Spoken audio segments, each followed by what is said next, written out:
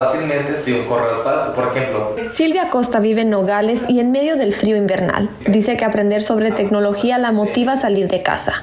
Yo no sabía mucho, nomás el teléfono, lo menos que podía saber. Ahora con este maestro que tenemos, es un excelente maestro, pues he aprendido.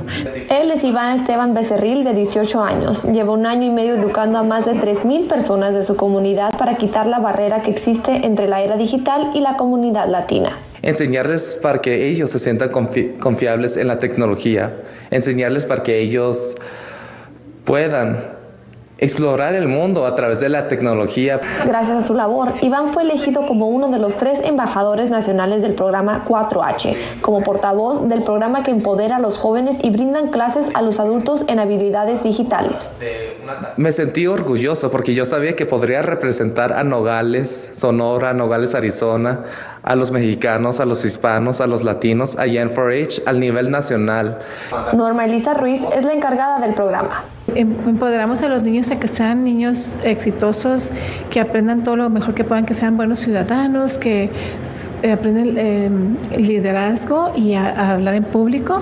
De acuerdo con la página CyberTalk, aproximadamente 15,000 millones de correos maliciosos o no deseados son enviados diariamente, filtrándose en las bandejas de entradas de varias personas. Iván intenta evitar que sus alumnos caigan en esas trampas. Iván también les enseña sobre currículums vitae y crear cuentas de correo electrónico.